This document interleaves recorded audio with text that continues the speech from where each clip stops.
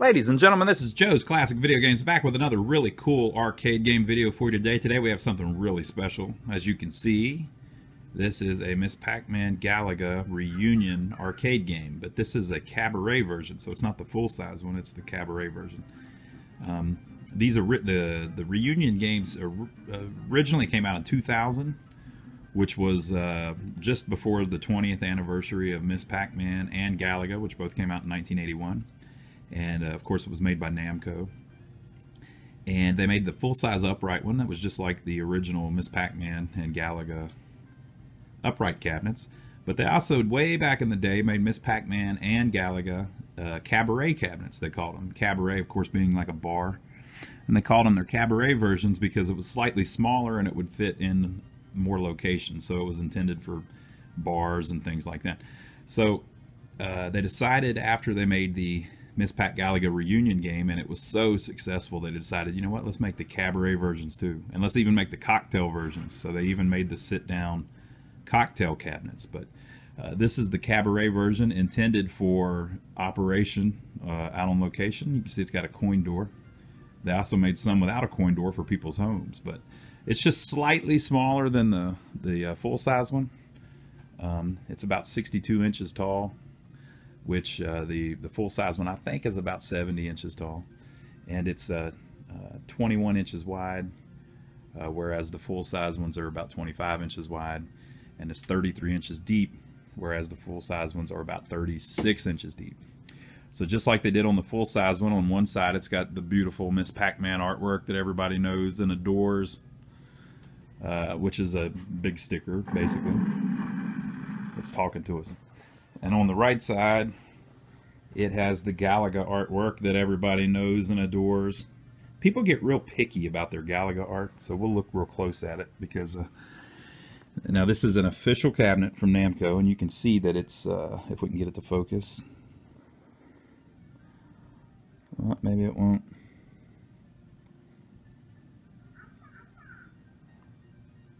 Can't get it to focus very well, but you can see that it's actually printed artwork. This isn't screened, I don't believe. I think it's just printed. So it's not real high quality, even though it's official. And down at the bottom, it has the copyright, which everybody always is interested in. And it says 1981, 1982, 2000, Namco Limited, all rights reserved. So that's how they had it on the re-release.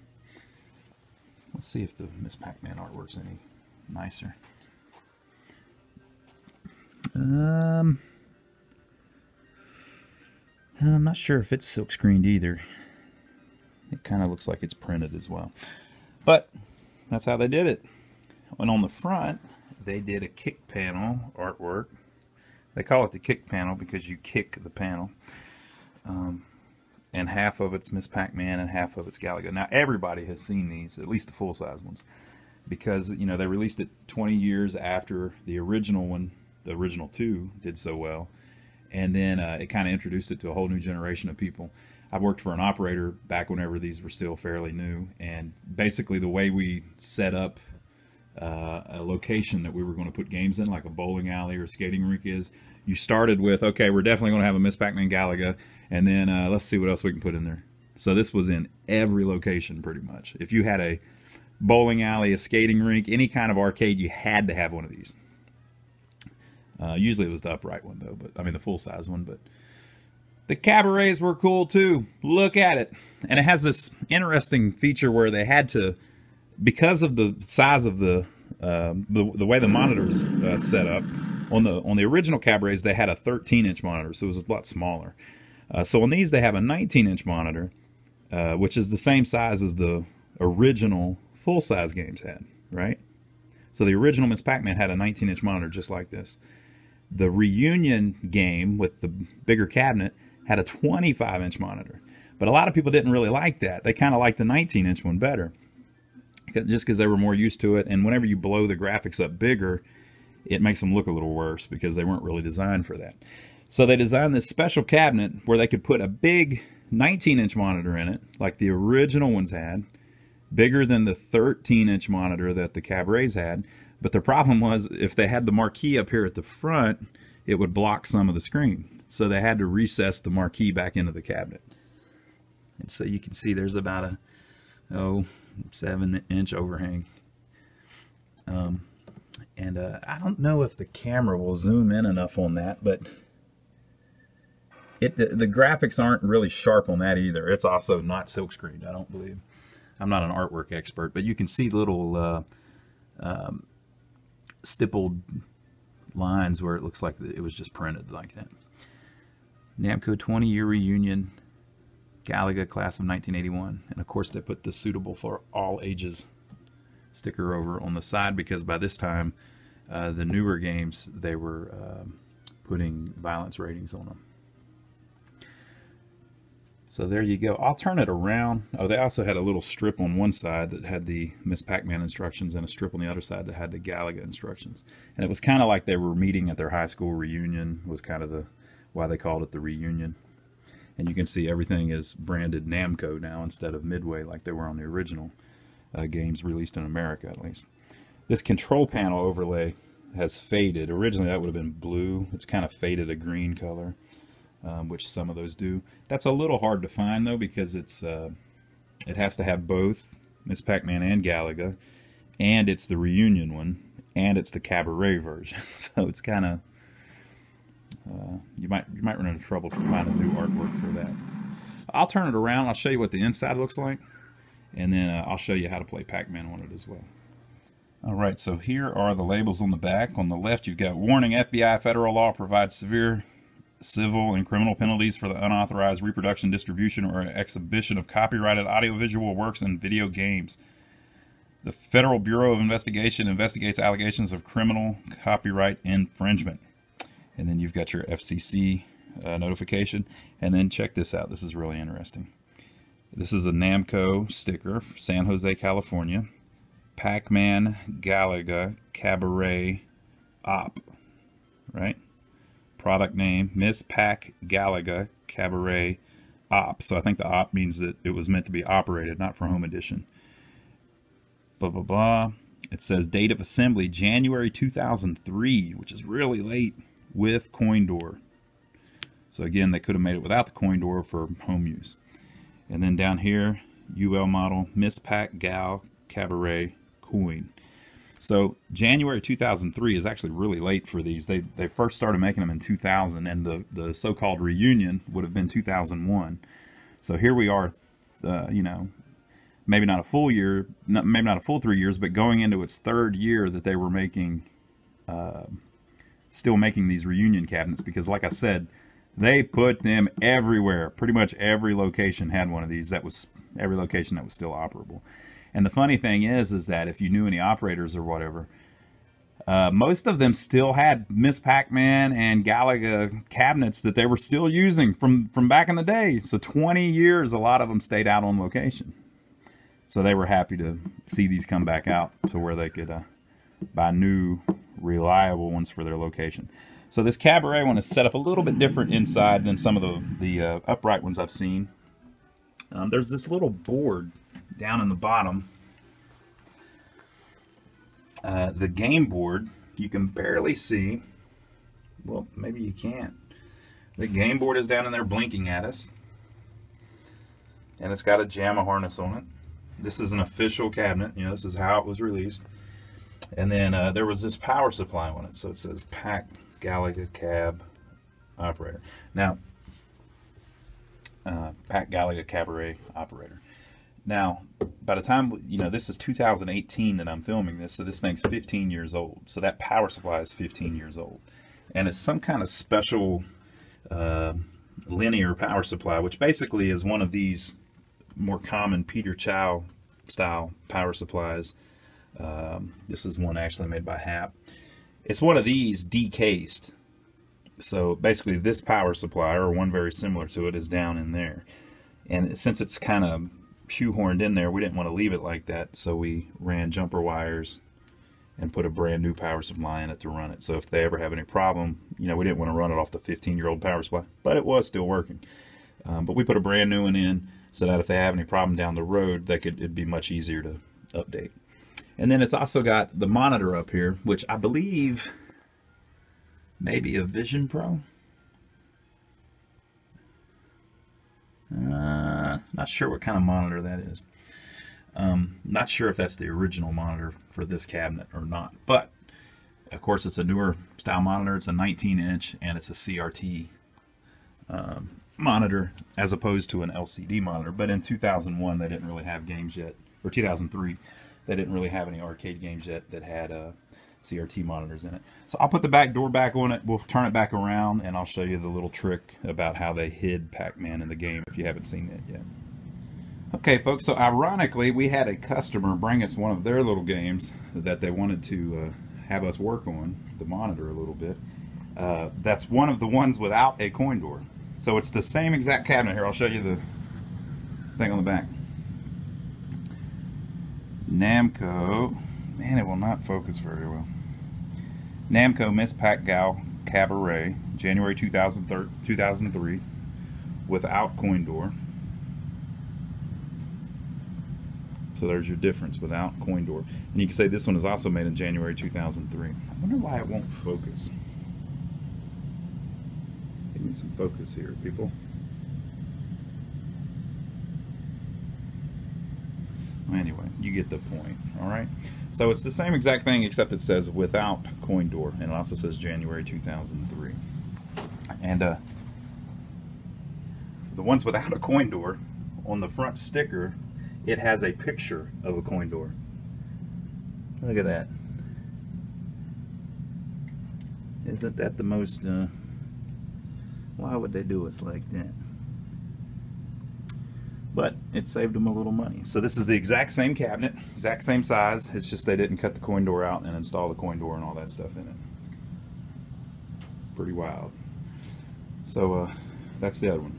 All right, folks, I'm going to show you a little trick you can do on these two. If you come up on one, this one's on free play, but if you come up on one in the arcade and you don't have a quarter in it or whatever, while it's running through the attract mode, you can crash the game. So I'll show you how to do that. I'm going to have my brother Joe play it because I don't have three hands. Okay, so Joe, whenever the ship comes down and tries to grab you with the tractor beam, it's not right here, it'll be in the next little part. Whenever it comes down and tries to grab you with the tractor beam, if you start wiggling the joystick and shooting him, you'll take over control if you do it right so start wiggling it and shooting and stuff. Now well, on the next screen, he'll come down and try to grab you. So you're not controlling it, not controlling it, not controlling it. See, it says game over.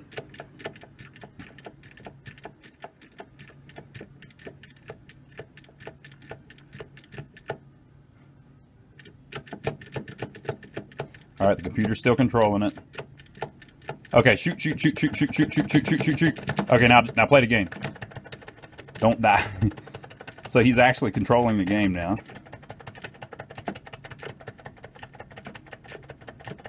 And if, oh, what did he do? He just crashed the game in attract mode.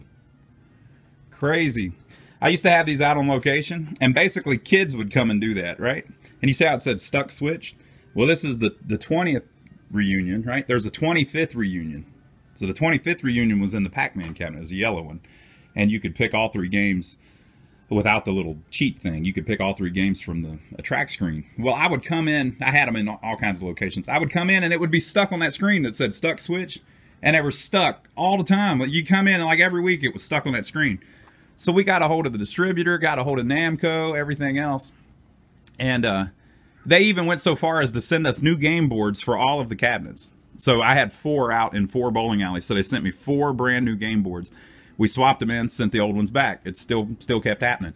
And we couldn't figure out what was going on. But what was going on were kids were coming up and just wobbling the joystick and hitting the button. And if you do it at just the right time in the Galaga attract mode, you actually take over the game and can start playing it. So I'll show you what happens if you don't hit the buttons and stuff. But on they slightly changed the way the software worked, and on the 25th anniversary, what happened was whenever that said stuck switch, it would stay on that screen. It wouldn't reset. So we'd come in and it'd be on that screen. If you turn the game off and back on, it would fix it. But it was like pulling teeth trying to get the locations to just go reset the game if it was stuck. So we lost all kinds of money on those yellow cabinet ones. So see, normally in the track mode, it catches the ship. And they're just showing you that it's possible to do that.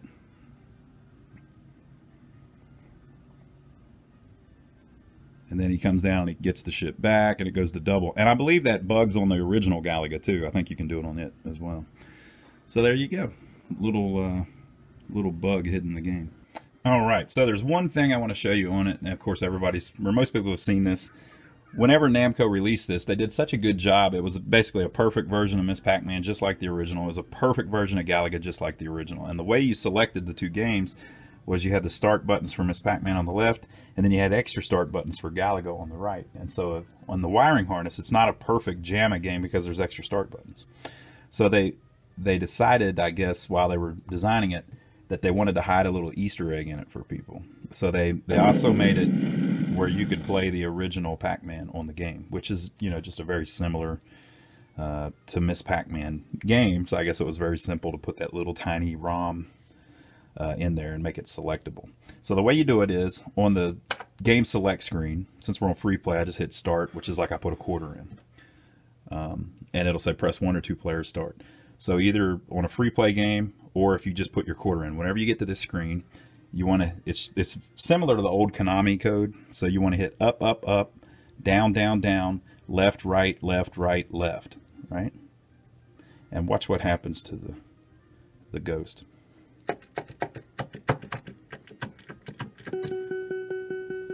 Wow.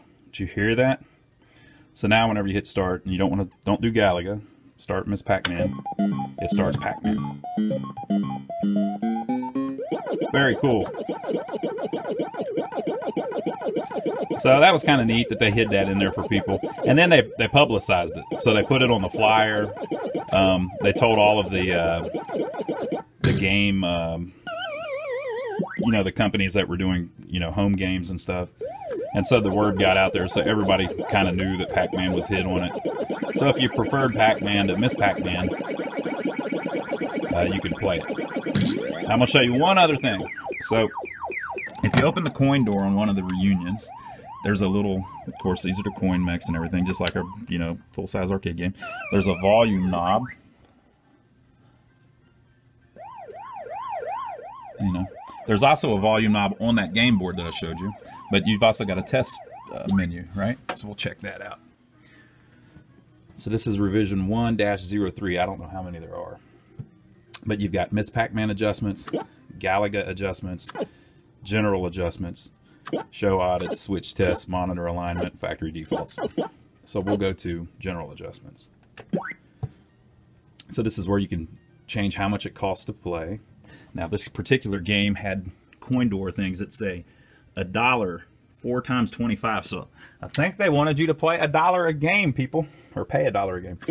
You've got free play that you can turn on and off. You had a continue mode, which wasn't on the original games. So you couldn't continue Miss Pac-Man and you couldn't continue Galaga back in the day. No bonus credits. Set to default pricing. Clear the high scores. And then you could tell them if it was the upright or the cocktail version. Right? So that's the general adjustments. So you also had Galaga adjustments. So you could turn off the attract sounds, but it does whenever it switches over to Galaga on the attract mode, it makes this explosion sound. You might have heard that a couple times. You can change how many fighters you get per game, where you get your bonus. See? So we're going to do 20, 60, and then 60. So what that means is you get one at 20,000 points, and then you get one at 60,000 points, and then you get one at every 60,000 points past that. Rapid fire on or off. So what that means is if you hold the button down, it'll just keep shooting. Or if you had to hit the button each time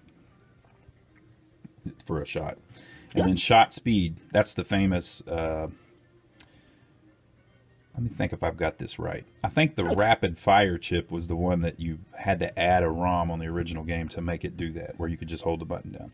Shot speed speeds up how quick the shot gets off the screen. And why that's important is because you can only have 2 shots on the screen at one time. So if they go real slow, the game's harder because you can only shoot twice, and then you have to wait for them to get off the screen before you can shoot again if you miss. Now, if you shoot and hit something, you can shoot it immediately again. It does have a difficulty adjustment. Easy, normal, harder, hardest. We're going to put it on normal, people. And then Miss Pac-Man adjustments, which actually work exactly the same on Pac-Man as well. So Miss Pac-Man per game, and then you can turn your speed to fast, right? So how many Miss Pac-Man you get per game, when you get your bonus Pac-Man, the difficulty, all you've got is normal or hard, speed of Miss Pac-Man, and exit. Alright, so we'll see if it held our...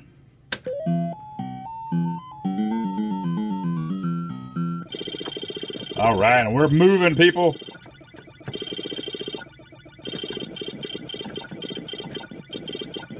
Now the reason that they made the speed up chip back in the day to make this game this fast, you know, it was a kind of a hack to make the game this fast.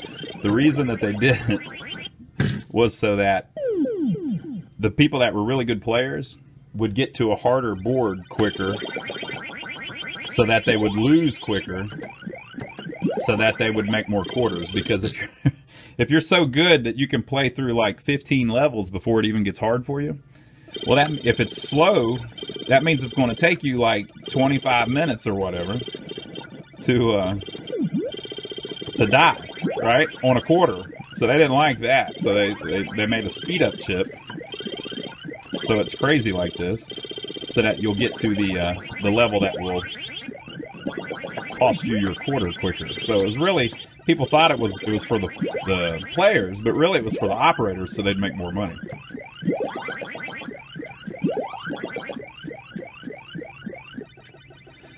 Obviously, I'm not playing for points here, people. You can see at 10,000, we got our extra pack lady like we were supposed to.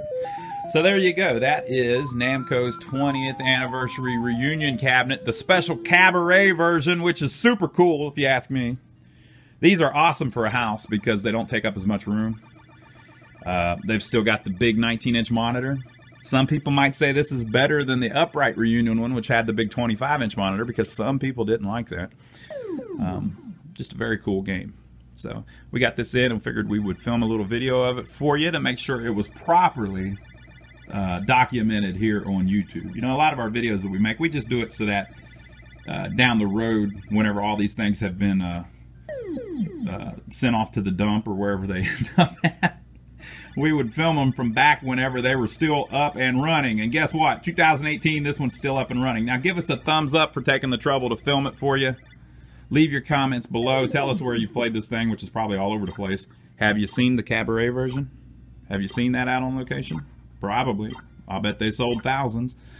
Tell us where you've seen it, where you played it, what you thought of it, and we will see you on the next video.